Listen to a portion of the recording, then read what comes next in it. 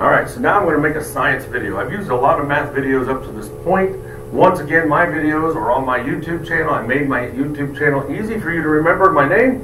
It's my first name, Trace, T-R-E-S, which is Spanish for 3, space, Barker, B-A-R-K-E-R. You type it in, I'm going to pop up. I think I'm the only Trace Barker that has videos on YouTube. May not be, but make sure it's me. You can tell it's me. I'm in it. This science video is going to be touching on some of those final things that we need to understand before we go home to Christmas break.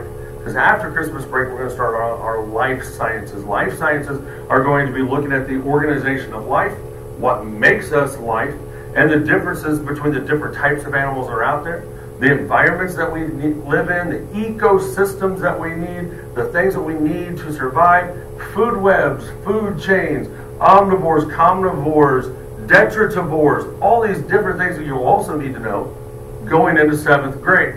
So I still have another year of teaching to do before the end of 6th grade.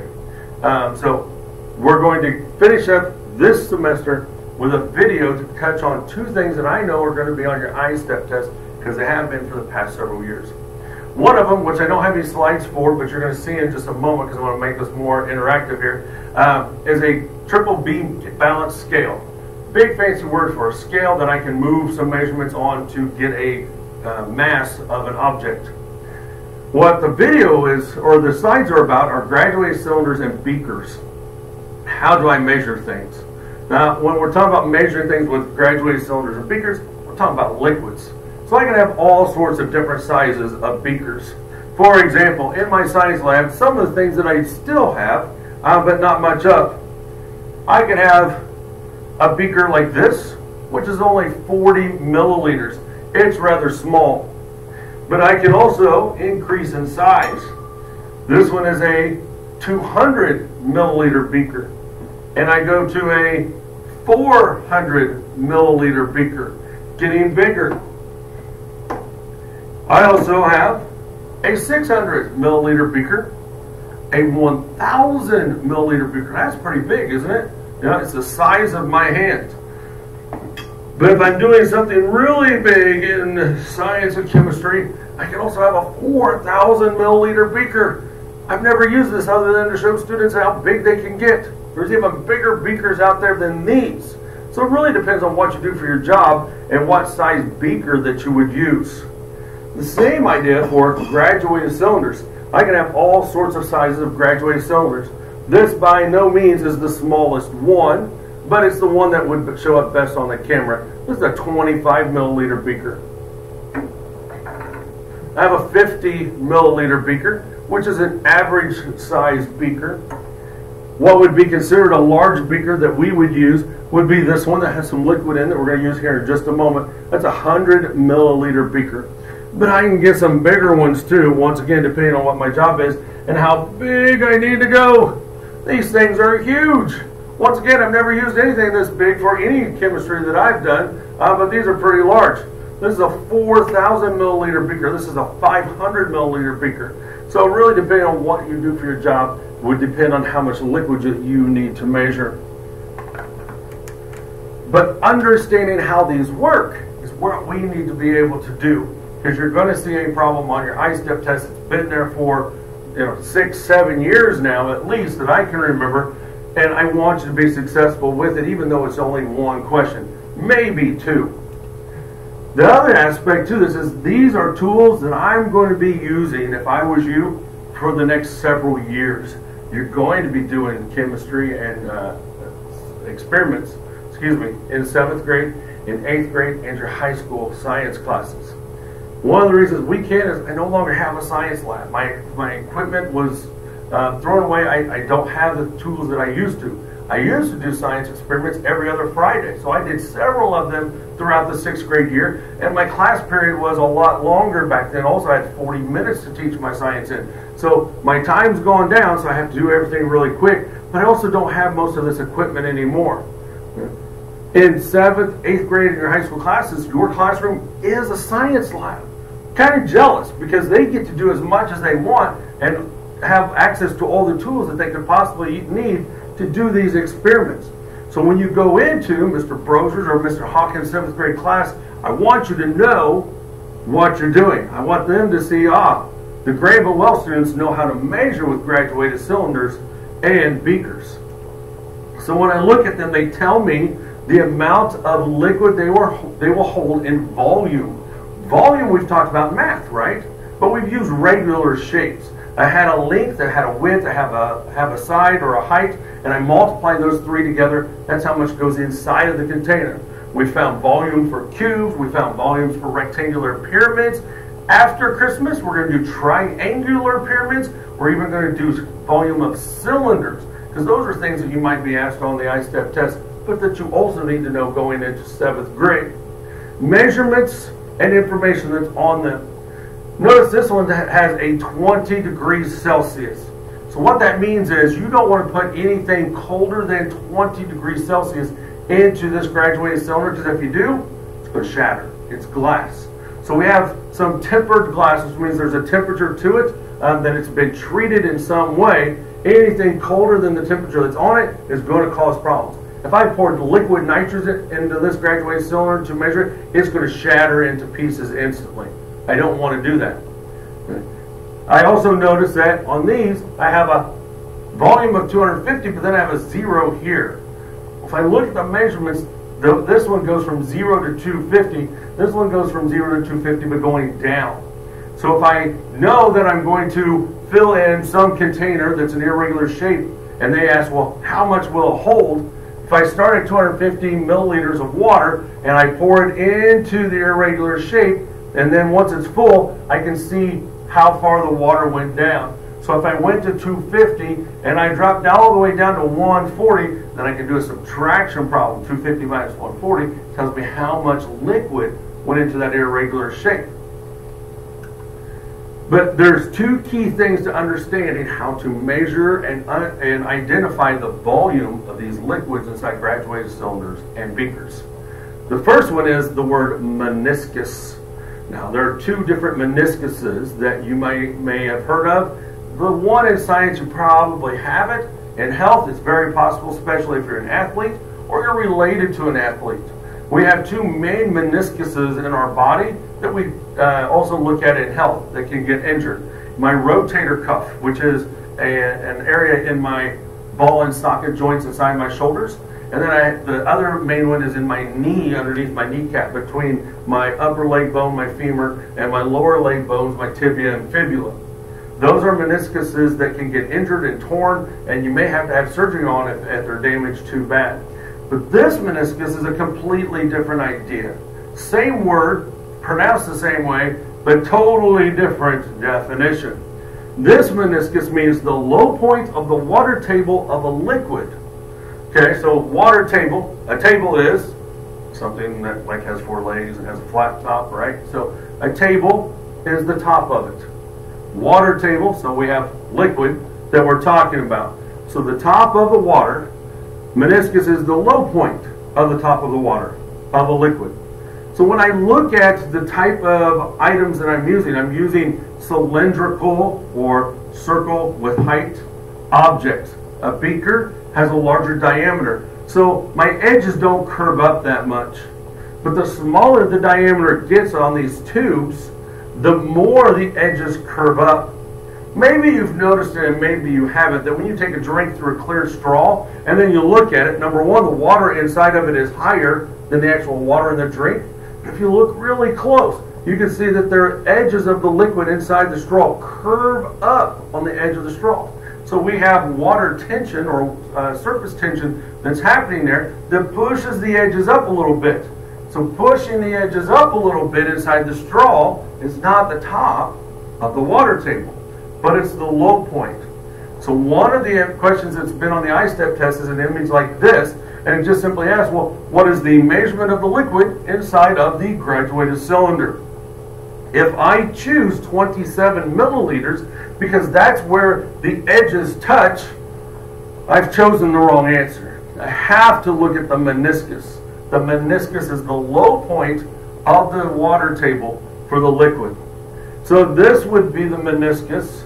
When I look at this bigger graduated cylinder, it would be here. And on this one, it's kind of hard to see because once again, that curve doesn't happen very much, but it's going to be there in the center as well. the meniscus is always going to be found in the center of the container. That's always going to be the lowest point for the liquid. But I have to locate where the meniscus is and then look at the measurement of it. Now this question has always been a multiple choice question. I don't know what the numbers are. This is just an image that I found. But when I find the meniscus, then I have to find the measurement. It's not these edges. It's not 27 milliliters. It's actually 26.9 milliliters. And I know it's 26.9 because I count all the little tick marks, and there are 10 from 26 to 27. So I know it's 0.9. So 26.9 milliliters would be the right answer to choose in that scenario. But the other aspect to that is I'm not always going to be on paper to where I can identify the meniscus easily. In 7th, 8th grade and high school, you're going to have to actually measure things in graduated cylinders, and you have to understand what the line of sight is. You have to be able to find your line of sight. Your line of sight is you looking directly across at the meniscus. So if I pour something into a graduated cylinder and I just stand up and it's down here, then it looks like my meniscus is actually lower than it is. I can't see the measurement very well. If I'm down below and I'm looking up, it makes it look like the meniscus is actually higher than it is. And so I can't see it very well. So these are not my line of sight. I'm too high or I'm too low. I have to be able to adjust my body to where I'm directly across from the meniscus. So if I'm at an eye level and I don't have to do anything, that makes it pretty easy. When it's on a piece of paper, it's pretty easy because they show it to me and I don't have to worry about it. But when in real life, I may have to drop down. It may be on a science table, it may be on my desk, okay? But like with these desks, we're good to go. If I had tried this in last year's desks that slanted with the top, that throws the whole thing off. So I have to make sure my table is level that I'm doing it on, and then I adjust and I drop down and I look across to that meniscus to see what the measurement is. The other thing, which I'm going to demonstrate for you here in a couple of minutes, is the idea that I can use my meniscus and my water table and an actual measurement to find the irregular shape of a volume. So once again, if I take this science magnet, which is used in chemistry to stir things, it's called agitating, but if I needed a chemical then to be agitated for an hour, I don't want to stand there at a beaker circling with a spoon or a stir stick for an hour. So I put it inside of my chemical, and then I have a magnetic plate underneath that turns this. North-south pole causes it to turn constantly, and then I can turn it faster, I can turn it slower, and I can turn it for any amount of time that I need to. But once again, rounded ends, it's got this bump in the middle. It has straight sides, but there's got a whole bunch of straight sides. This is an octagon shape. I can't do a length, a width, and a height of this to get the measurement, but I can do water displacement to get the measurement. So what that means is if I look here, I'm starting with 100 milliliters. I want to drop an irregular shaped object into it, and then I look at how high it goes up. It goes up to 225. I can figure the volume now of this irregular shape by doing a very basic math question. So if I look at it and I have 100 that I'm starting out with, and then I drop the object inside and it raises up to 225, then all I have to do is making sure I have my line of sight, but I'm going to look at it and then I'm going to subtract it. So my 225 that I ended up with, subtracting the 100 milliliters that I came back to, gives me 125 milliliters. So that irregular shaped object has a volume of 225 milliliters, and I didn't have to do a length, a width, and a height and multiplication to figure it out because there's no way to actually measure those. So one of the things, once again, that we're going to start with is the idea of a triple beam balance scale. Now I'm going to make some adjustments here to be able to do this, just so you're going to be able to see it better on the video. I'm more worried about you seeing it on the video than being able to see my face. Triple beam balance scale. This, once again, has been on the I-STEP test for the past several years. It's called a triple beam balance scale because I have 3 different beams here. It's a balance scale because right now it's pretty much at 0. This is my weight pad. So if I set something over here, it's not going to go back down until I find the balanced scale. Now this goes up to, I believe, 5 510 grams. But what we're going to use is we're going to use my Mr. Barker mug that Duncan Reed got me when he was a 6th grader. Now, I'm always going to start with the center one because it's my heaviest measurement, and I'm going to see if it even goes beyond the 500. So actually there's 610 grams for this. See, 100 doesn't work, 200, 300, 400, well, 500 is too much, isn't it? So I know I can't go to 500, but 400 didn't cause it to balance out. So I'm going to start with 400. Then I'm going to go to the back one. So I measured in hundreds here. Now I'm going to measure in tens. So 10 grams at a time. We'll move to the 50 first. Still not going down. Started to go down, so I know I'm getting close. 580, or 480, that's too much. So I'm going to have to reset to 470. Nope, still too much. Notice here it's not at the 0. So I go to 460. Alright, so 460 isn't enough to push it down. So then I go to the ones. So these are actually broken up into milligrams with the little tick marks. And then each big one is a gram. So when I bring it out, I want to get this to be balanced at 0. So I slide it over until it becomes balanced. Now on these I'm not real particular about getting a perfect thing, but what you saw in the I-step test last year was an image with the weights where they were supposed to be, and it asked what the weight or what the mass was in grams according to the triple beam balance scale. So I had to use the 400 plus the 60 plus the 8.2.